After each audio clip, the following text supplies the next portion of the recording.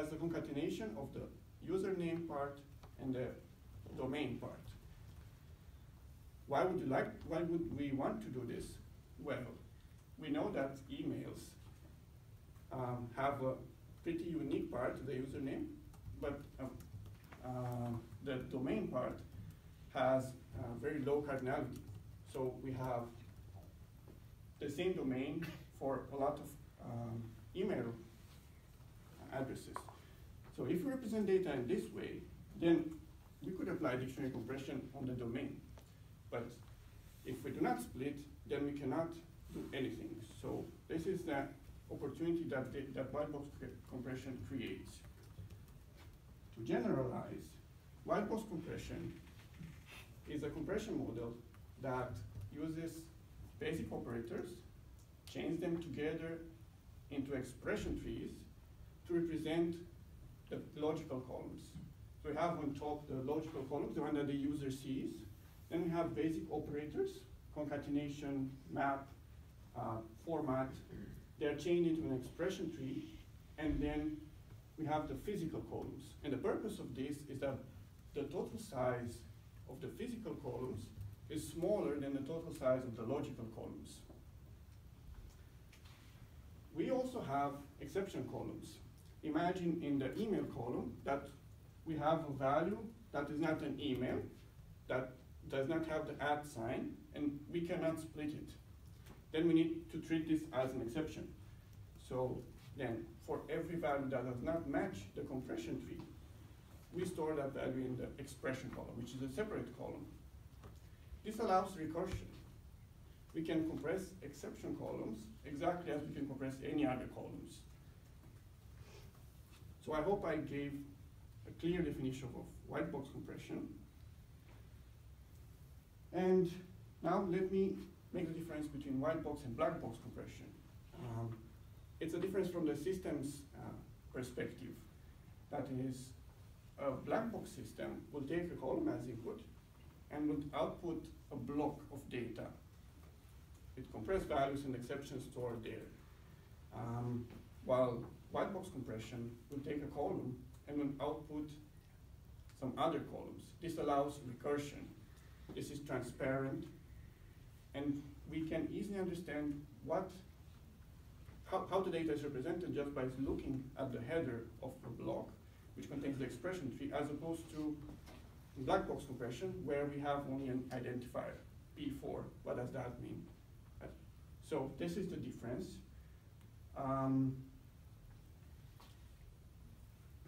But let me exemplify more on a real, again, data, and see how whitebox compression can be used to compress this. Maybe you see that these two columns are identical, but there's more redundancy here. We see that whenever a column starts with GS, then it will have GSA on the second column, General Service Administration on the third and fourth column. So this is a pattern here. We can say that we don't need to store these columns if we have this column, because we know that this value gives these three values and DDD gives the other three values. We only need to store a mapping between these values. So if we were to represent this data through whitebox compression, it would look like this. We would split the first column into the red characters, and the last part.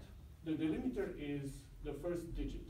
You see that there's this code, and then we have digits.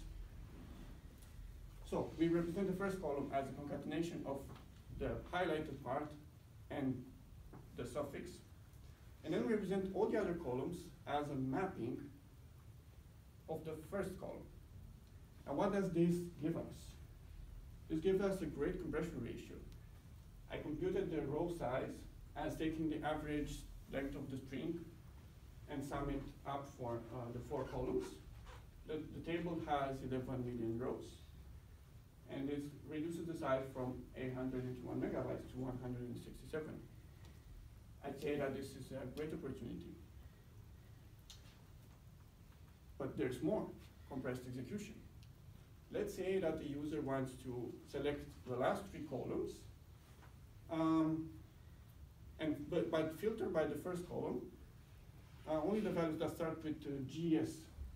Then instead of going through the first column and then reading the last 3 columns, with the new representation, we only need to read the prefix column. So we read the prefix column to get the filter, and then read the prefix column to get the other values by using the mapping. Now, although I show the opportunity for compressed execution, I might mention that this is out of the scope of my thesis, because the project is already complex enough. I will label it as future work, and I focus in my thesis on learning the patterns in the data automatically and automatically generating the compression tree, everything optimized for size.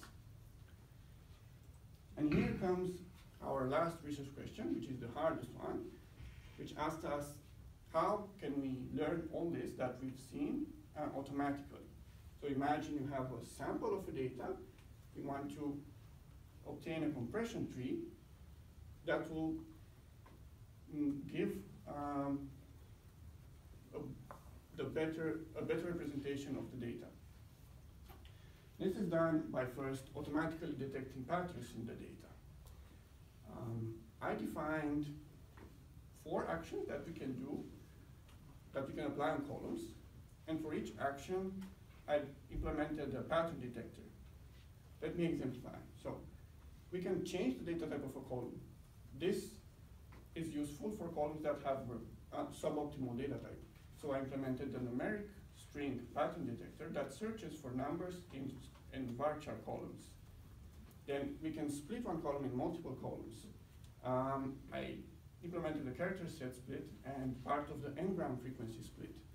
The character set split splits the values. It is useful for columns like customer number 1, customer number 2.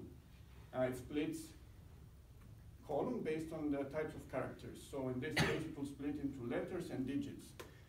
But it's flexible. You can input any type of character sets, hexadecimal digits and delimiters, and so on and so forth. The n-gram frequency split is useful for emails. It will detect parts of the column that have high frequency and parts of the column that have low frequency. Then we can combine 2 or more columns. This is column correlation.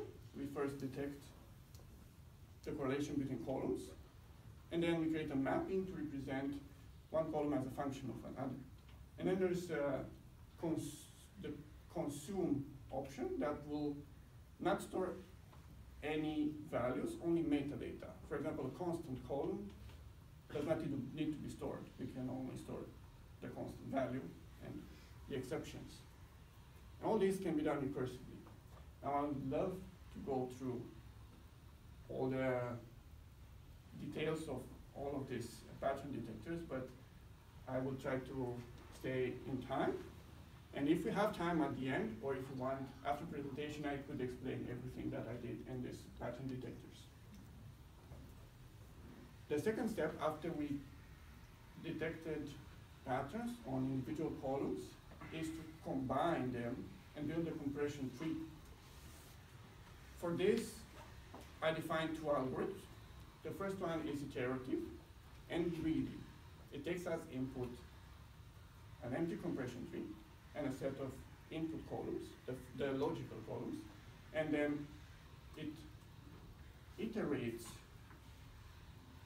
and it adds one level in the compression tree at a time in each iteration. The decision of the nodes that are added to the compression tree is made greedily by some pattern selectors that are specialized in different pattern types.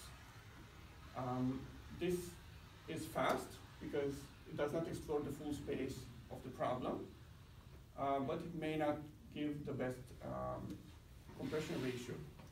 Therefore, we defined the exhaustive algorithm that is recursive and uses a cost model that is given by some estimators for based for the existing compression schemes, like RLE4 dict, which are considered to be leaf columns in the tree. So we won't compress more of the RLE, and we won't compress 4, and then therefore we can estimate the size of a column. So this recursive algorithm is exhaustive. It has a very high complexity, but it will not miss chances to compress better. I didn't implement it yet, but I plan to try it on small tables and see what's the difference between this one and the iterative one. I'll go to evaluation. I use as baseline vector-wise, and we have the following methodology. We have input data, which is CSV. We load it to vector-wise, and we get a compression ratio. Then we take the same input data. We feed it to the Whitebox compression engine. It will represent the data in a different way without applying leaf compression methods, without applying RLE4 and other existing methods. Then it will generate the new representation of the data as a CSV file, and we load that data into vector-wise so that it can apply the black box compression methods on it. And then we get another compression ratio. The reason for doing this, as opposed to having whitebox compression as a standalone system, is that it would, so my compression tree will always end with the black box compression schemes, or eventually a white box version of them. But the best way in which we can measure the effect of white box compression is to have the same leaf compression schemes. That's why we use vector-wise. But let's take a peek at the results. We see here compression ratios on some tables in the public BI benchmark. Orange is vector-wise, black box compression. Green is white box compression, and then compressed again with vector-wise. So for some tables, white box compression creates a significant difference, like doubles the compression ratio, while for some other tables, it does not. A question. Yes? Each table is only about strings? No. Tables contain everything. Everything. So this is a polluted, so this does not explicitly show what the benefit is of the white box compression, because it's only addressing part of the table. Yes, that is correct. But parts that white box compression does not address are compressed in the same way as they were compressed in the baseline. I also have some plots where we only compare the columns that are used. Yeah. I didn't choose that because I thought it would be better to see it in action on original columns, original tables. Now the reason for these small improvements are not known yet. I have some options. Maybe there are no compression opportunities there. Maybe data is already well compressed.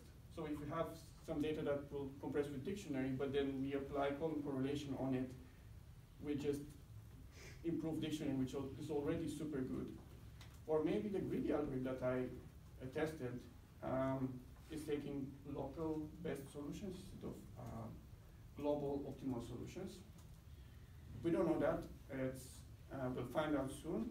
I'll finish my master thesis somewhere in August, so I'm still work in progress here. But there's one specific case. We see that on the last column we get the worst compression ratio. That's a specific table. It has less than 1 megabyte of data, and compression on such a small table does not make sense.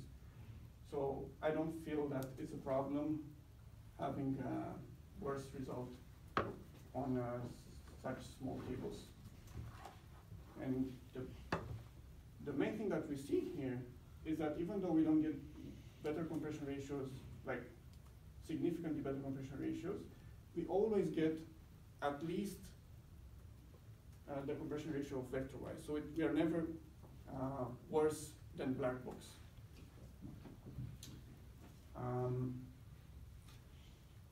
This being said, let's see if I answered all the research questions. So we've seen what real data looks like by looking at a public BI benchmark. We've seen how good are existing compression methods by loading the BI benchmark into vector-wise. We've seen that we can represent real data more compactly through whitebox compression, and we showed the compressed execution opportunities. And then I defined and implemented automatic learning algorithms that detect patterns in the data and generate compression trees given a sample of data. So I will conclude now. Real data has a lot of redundancy. It's already well compressible with black box methods, but there are opportunities in strings.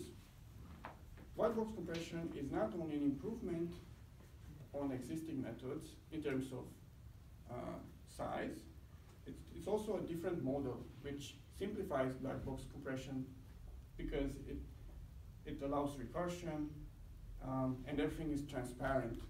Exceptions are not stored in the same block of data, giving the opportunity to compress them also. In terms of compression ratios, sometimes white box compression gives great results, sometimes not, but the point is that it's never worse than black box. And it creates compressed execution potential. Now, there are a lot of things that can be done in the future, starting with compressed execution. I showed some opportunities, but I didn't actually test how fast is the compression and decompression with or without compressed execution. I just implemented compression and decompression to validate the results, the size, and then to validate that I can reconstruct the data back, but it's not efficient. So we would need to implement efficient operators for each node in the compression tree so that it performs well and it does not incur an overhead. Then your compression trees are fairly large. We could try to optimize them in the same way that we optimize query plans, like shrink, or see patterns, see rules, that we can combine some nodes. And then we may use a different cost model. The cost model that I used is optimized for size. We need to optimize for size and query execution time. And also add the complexity of the tree, of the compression tree as a factor there. And why not? Since this is the trend, we can try to apply machine learning techniques to learn better the patterns in the data. Thank you.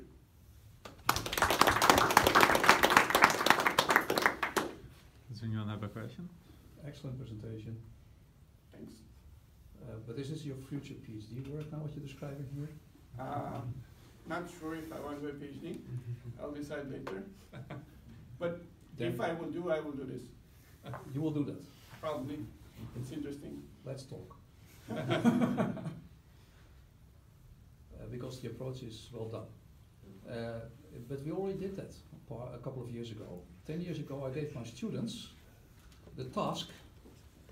We have to optimize query logs, web logs. And web logs have the nice, interesting aspect that's full of strings called URLs. And URLs is a very natural way you can cut it off in actually its components. Yeah. And Lefteris even worked on that. So we had a module in MongoDB actually which stores actually URLs as a number of columns up to 250, 56, what was more than enough, in which each of them had actually a particular part of the URL. Yeah. Knowing that, of course, the tail is unique, everything in between is perfect for compression kind of stuff. Yeah. And that also actually leads then to all kind of interesting questions. If you're now going to do a pattern match, where do you start in these columns to do the pattern match, and how quickly can I actually pull things together to reconstruct the original URL? Yeah. These are challenges. It's still in the attic of MongoDB, and we moved it aside. But it's in the same in the same structure that you can break it down. Also, by the time you know the compression tree, it's really easy because it's nothing more than a materialized column. So you define a view over a table, in which one column is an expression, and the expressions are your operators. And that's it. So then it can be integrated with the... It's fully integrated then. No, I mean the Whitebox compression can be an extension of The whiteboard compression is nothing more than actually replace this column by actually a compressed column, which actually is defined by these two operators or this operator tree. Okay. And then actually it would pass through the whole pipeline of optimization steps as well, where to start. So there are more opportunities than you might think. Are there any other questions? Yeah. One question, how far are you actually from one column to the information theoretic boundary?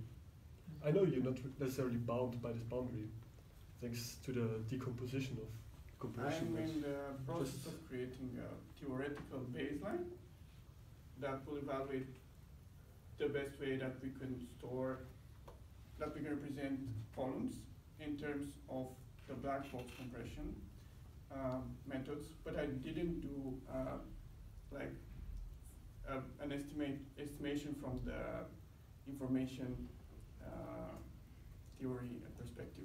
So I don't know that. Right. I think XZ is pretty close to that. Like if you do XZ with maximum compression, it's quite close. Yeah. Okay. But does that also hold for multi-column, like the column correlation?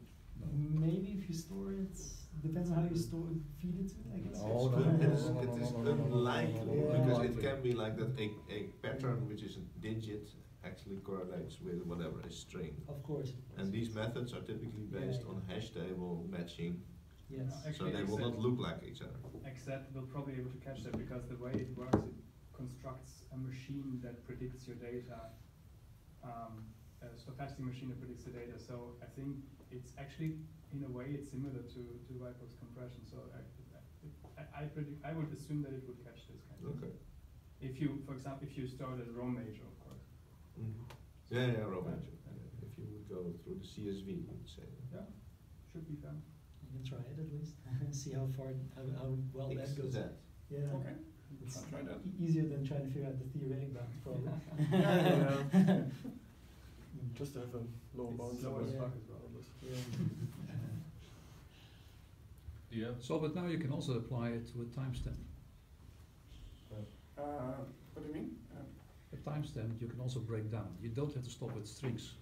Oh yes. It's I know. you can take any pattern actually. But he already converts timestamps to an actual proper type, right? From string to... That's an So- option. No. I But didn't even implement if you that. take a timestamped internal representation, You can split you can split it. Ah, fair enough. And that's what we do in one of the optimizers. We know that it's a timestamp, so you can do a kind of calendar compression, where you actually can take you untangle the timestamp in its components, and that really helps. Yeah, this happens actually because of the character set split. This is how Yes. timestamps get compressed. Yes.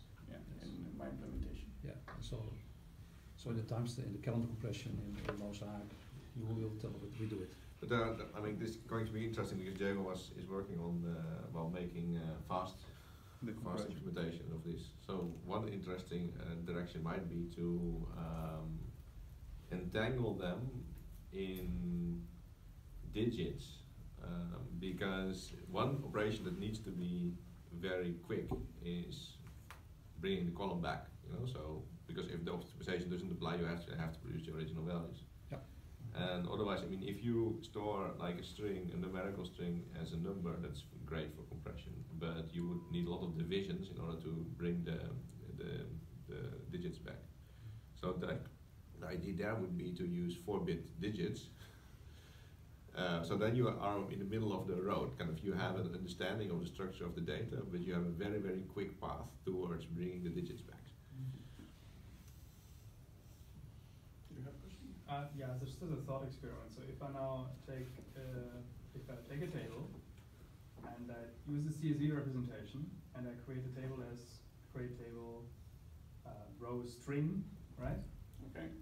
And I throw that into the Whitebox compression method, it should in theory be able to actually reconstruct the schema in a way just to to store that entire row as an expression tree, basically, of the concatenation of all those individual components.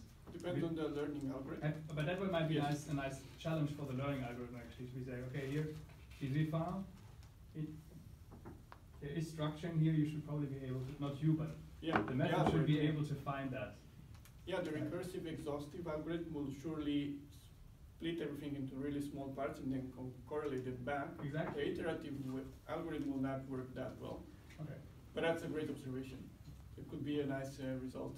Yeah, it's also nice to show maybe. You say, hey, Yeah. schema, who cares? Yeah, but there are lots of these horrible CSV files with lots of errors Yeah, that's, that people do by hand. yeah, but that's a bit of a different problem, I would say. I mean, that's exceptions then, right? Yeah. Oh yeah, first parsing them is hard, but when we had Till's work for that, so we kind of looked at that, trying to make human files regular again. And after Till, you can then apply this again. Yeah. I think in the interest of time, you might well want to Maybe you should start in your presentation then. Bear also was the presentation. Thank you, Bogdan. Thank you.